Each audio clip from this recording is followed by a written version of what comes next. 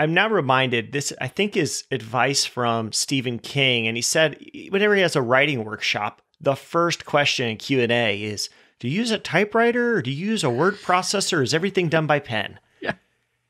And he goes, this has nothing to do with the writing process. No. It doesn't matter. No. It doesn't matter if you are recording on a MV7, an SM7B, or just directly into your phone. Yeah. They're slightly different. They're different tools, and some are going to give you a little bit better sound quality.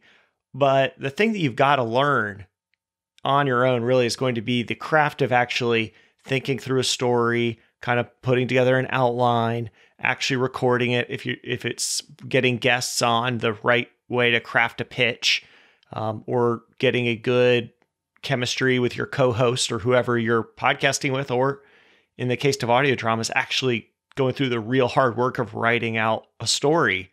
That's the craft. The craft is not being like, okay, so this cable plugs in here, that plugs into the computer, and now we're set. Exactly right. One of the shows that I love listening to, and I'll give an unsolicited plug for a podcast called How Sound.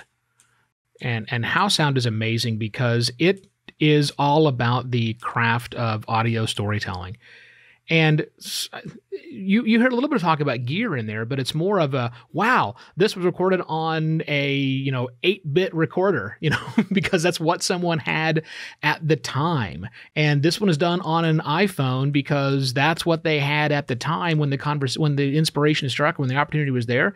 It's now, what do you do with the sound, right? It's all about how do you craft that sound. But yeah, oftentimes in the podcasting world, it's all about what microphone do you use? What DAW do you use? What podcast hosting company do you use? What social media sites should you use? And none of it's important.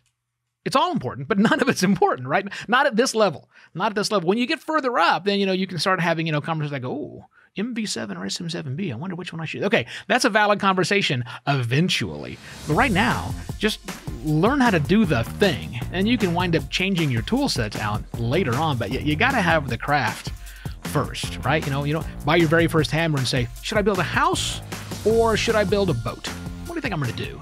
No, you learn how to work with wood. Step one.